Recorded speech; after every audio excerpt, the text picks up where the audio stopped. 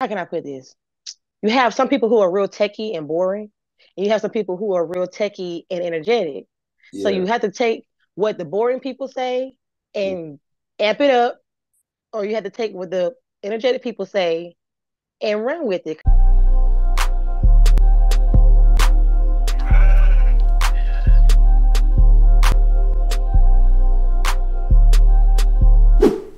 Today we have a special guest, Kenyatta. How are you? I'm good. How you doing? Hey, I can't complain. It's raining here where I'm at, but it's also Sunday, so I'm just chill out. Well, But it's hey, we're picture not here. perfect weather here, so I'm good for now. Oh, there you go. There you go. Yeah. So again, like I told you before, I don't want to eat too much of your time. So let's go ahead and get started. Um, Alrighty. So the first question is, what were some of your most challenging aspects of the Careerist Sales Engineering Course, and how did you overcome them? One of my biggest challenges was that I did not know what I was getting myself into.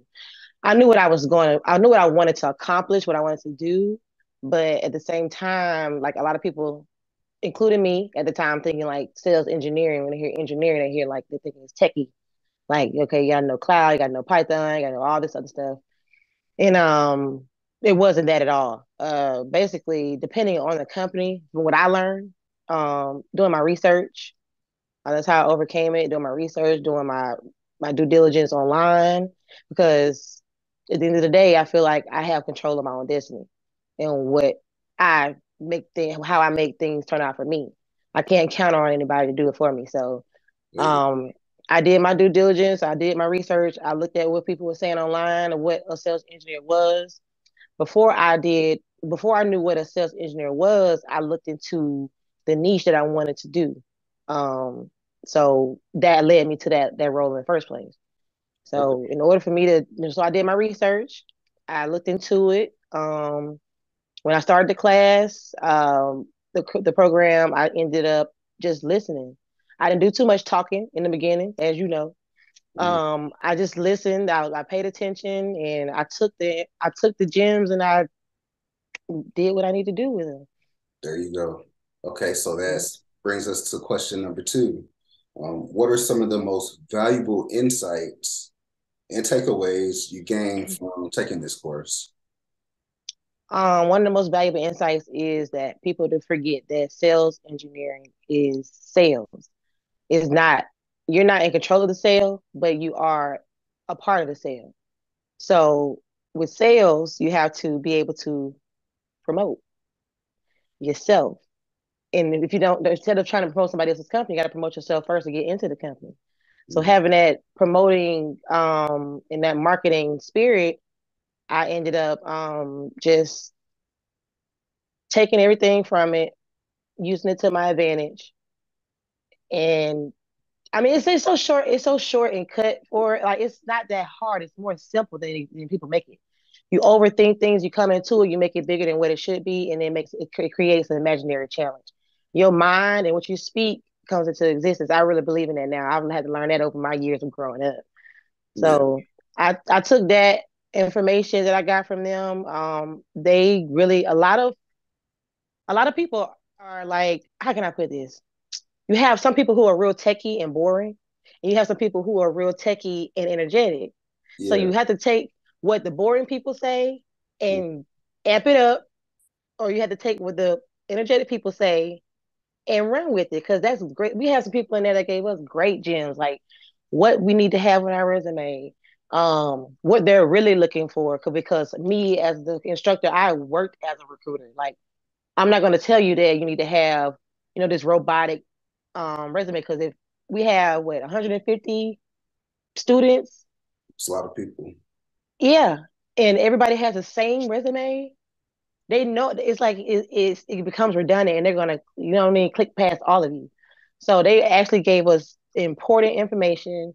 They gave us all the information we need to know, because like a lot of people think that they're coming in and they're saying like, hey, this is what you do as a sales engineer, and this is what you do, and this is how you do it, and this is what you need to know, and you use this information and you go and you succeed. No, because some people are going to work for a medical company. Some people are going to work for a app communication company. So they're telling you the generic of what you need to do. And then you use that generic information because they can't teach you how to work for Microsoft because they're not Microsoft, they're careers. Mm, That makes sense. mm. So that's what I took from it. And I just use the steps that I need to know, and I'm going to apply it to whatever company that I work for. And the company that I work for, I'm going to get their information and I'm going to get their way of doing things and use the general information I got from Careerist and push it toward that company software. Okay. That's just how you got to do it. Hey, it sounds like you have a plan. So I do. that's always important. So what advice would you give somebody who's considering taking careers? Make it your own. I've had somebody just recently, a new student that starts tomorrow, that inboxed me. I'm not going to call his name, but I told him, make it your own, make it work for you. Like, you can't come in expecting to get a handout. You have to do the work. And if you don't do the work, even if you feel like a lot of people feel like the work is redundant. I'm in college right now, still for my bachelor's degree, and a lot of those classes are redundant. But Mm, if I don't do the work, I can't get to the next step. I got you. hate English, but I got to use it. That's just how it goes. Yeah, So make it your own. Like, if you are a type of person who wants that handout, I hate to say it, but you ain't gonna make it. yeah, yeah. I feel, Yeah, you got to be the person that, like I said, takes the information of this is what you talk. This is the talk points um for a sales engineer. Now, if I tell you to say, hey, how are you today? I heard that your company is having issues with traffic in your company, or being able to be seen as a startup company. Um, or if I tell you to say it like that, you could tweak it and say it in your own way. Be you. mhm. So just take the information and be you, and go out there and get it. Yeah, that's good. Solid advice. Yeah.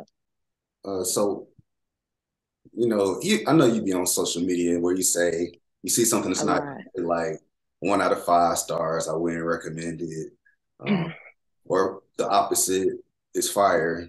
How many stars Hmm. would you give careers? 1 out of 5. I would say I would give them, because like I said, everybody has their pros and cons. Everybody comes in looking for what they're looking for. So a true, honest fact, I would give them a 4 out of 5. Only because I wouldn't say that careerists is giving me they gave me that fire. Mm, They're not responsible for using the fire. That makes sense. yeah. Yeah, like the only reason I'm in the mindset that I am in now when it comes to trying to get into this field is Mhm. because they gave me the power in the fire to go network, go market myself, get in these groups, create my resume, revamp my resume, revamp my LinkedIn. They gave me all. I wouldn't have done none of this if it wasn't for that program. Yeah. Let's be honest. I would Right. have still had that resume back from 2010. Mm, You know, I would have still had that LinkedIn from 2012, and I would have been still like looking for jobs, applying for all these jobs. Like, why am I not getting anything? yeah. Because I didn't take that program. I didn't put in the work. I wouldn't have even known any of this stuff if it wasn't for that program. I Okay. wouldn't have even, and I'll be honest, I wouldn't have even met these people that I met outside of careers and in careers if it wasn't for careers. Yeah. Okay. Last question for you. Like I said, I appreciate you taking the time to do this. You welcome. Is there anything that you're working on that you want to promote? Right now, I am promoting. I do have another business outside of trying to break into the tech field. I do credit restoration, student loan refinance, home refinance. We do a long list of things. So with that, I just want to promote that, and I want to have my links on my LinkedIn and my social medias. Okay. I'm also going to hand you the link so you can also have that. And also, I'm promoting definitely a resume revamp Okay. service. It's Oh, not my business, but I definitely am affiliate of that business, and I want to be able to promote that because I'm going to be the product of the product, both my credit restoration business and the revamp resume business. So Okay. you're going to see some results on my LinkedIn for sure. Yeah, definitely. We're gonna talk after this too. We're gonna get all that together so people could Yeah. have access to all those resources. So, that was all the questions.